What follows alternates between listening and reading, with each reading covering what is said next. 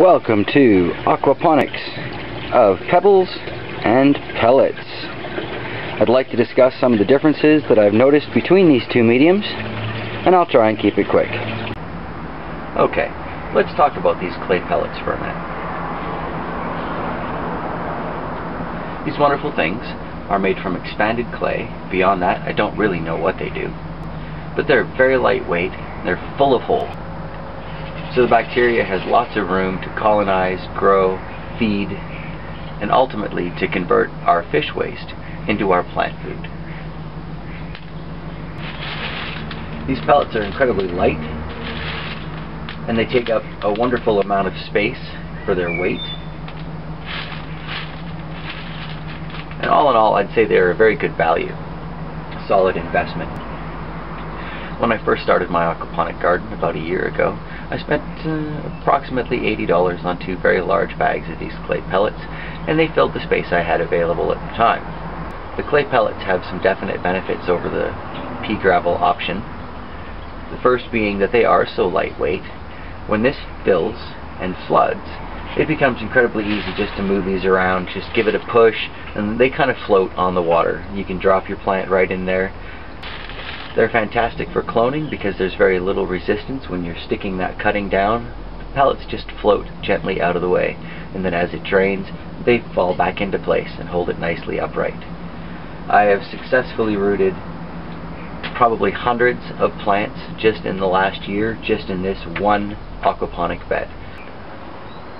When it comes to softer stemmed plants, like the tomatoes or the herbs, this is a fantastic way to add to your collection of plants.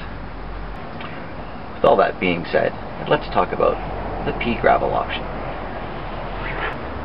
Here you can see one of my newer aquaponic beds, which I've started to convert to small rocks and pea gravel. There's a very good reason for that. 2, really. Let me explain. 1, rocks are free, or at least considerably cheaper than $40 a bag. And 2, they're considerably heavier than the clay pellet option, allowing more stability for larger plants. Plants that are going to be with me for a while, such as my curry, my rosemary, little miniature curry, my Cuban oregano, and plants that are going to be themselves quite sizable, I'm going to leave these all in with a nice, heavy, solid rock foundation. Whereas I'll definitely be keeping the clay pellets so that I have somewhere nice to put my freshly rooted clones. So out of the two, what do I think is better? I can't say. I think both have an essential place in my aquaponic system. I think if you're starting out and you have the money, by all means you should go ahead and buy a pre-made bed, and definitely buy as many of the clay pellets as you can afford, because they are wonderful for propagation. You can clone 1,000,000 tomatoes if you have enough patience and enough fish. On the other hand, you know, if you're starting out and you don't have the money, you can find rocks pretty much anywhere. If there's a stream, there are small rocks. If you have enough patience, you can collect enough to fill your garden. So, like I say, which one do I think is better? Neither one is better. Which one do I think you should start with? The one you can afford. Ultimately, it's your aquaponic system that you're setting up. You should do what you feel is right, and you probably will be.